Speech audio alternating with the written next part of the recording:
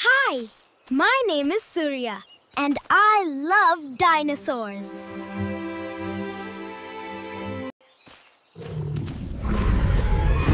Look over there! A giant dinosaur is coming! Wow! Look at that long neck! It's a Brachiosaurus! Brachiosaurus can reach the tallest trees and eat leaves way up high. But Brontosaurus looks a bit different. Let's check it out. Wow, Brontosaurus is huge, but it's not the same as Brachiosaurus. See?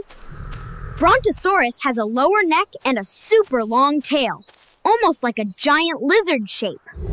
Brachiosaurus eats way up high, but Brontosaurus likes the plants closer to the ground. See, one drawing with a tall neck and one with a lower neck and long tail. Easy to tell apart. Look! My drawing matches them. Brachiosaurus is tall, Brontosaurus is lower to the ground. And see this! The Brontosaurus has a super long tail, swinging like a giant whip. See, the Brachiosaurus eats from the tallest trees, but the Brontosaurus munches closer to the ground. Can you see how tiny I am? These giants are taller than houses. Look! The Brachiosaurus has taller front legs, while the Brontosaurus stays more balanced. See the Brontosaurus tail.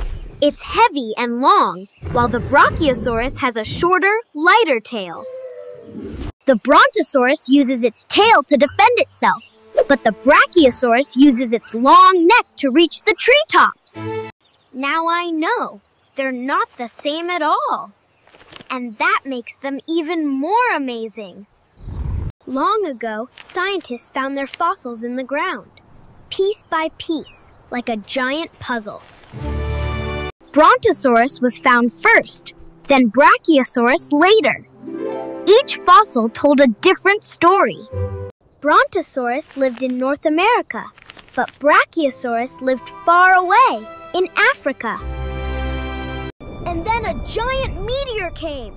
That's why the dinosaurs disappeared from Earth.